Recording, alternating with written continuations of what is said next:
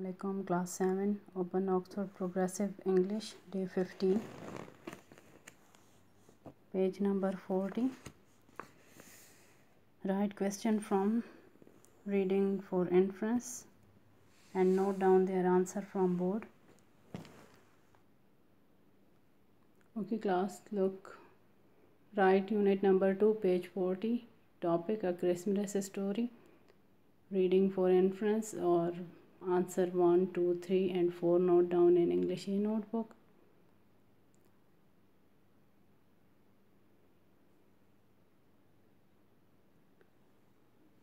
Okay class 7, now note answer number 5 and 6 and write their questions from book page 40.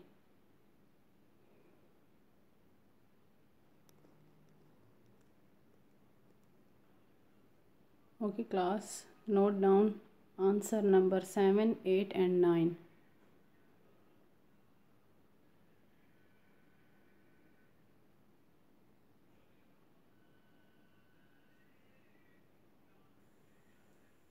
Okay class 7, note down last question of page 40.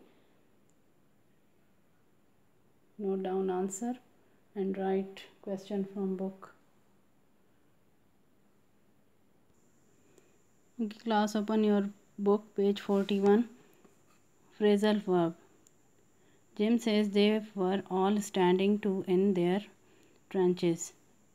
This phrasal verb means that they were all alert and not resting. Stand to, stand by, stand in, for, stand back, stand up, stand down. First write their meanings. Understand the meaning of these.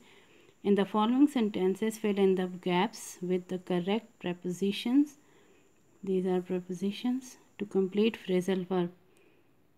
These phrasal verbs are using in these blank. First is stand to, stand ready for attack. Stand by, this one. Support, stand for, refuse to tolerate. Stand back, withdraw from situation. Stand up, remain valid after analysis. Stand down, relax or withdraw. Okay, we have some prepositions: to, by, in, for, back, up, down, etc. Use these prepositions in the following blanks. You must stand by for what you believe in. Stand down. Stand down. The policeman ordered the crowd which was pressing forward. Private Morris, you were told to stand to. Why then do I find you dozing? The presidential candidate was forced to stand back when he became seriously ill during the campaign.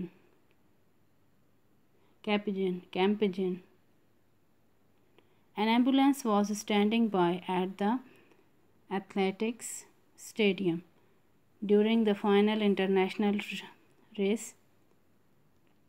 Rosalie agreed to stand by for Jennifer at Monday's meeting after Jennifer phoned to say that he was sick.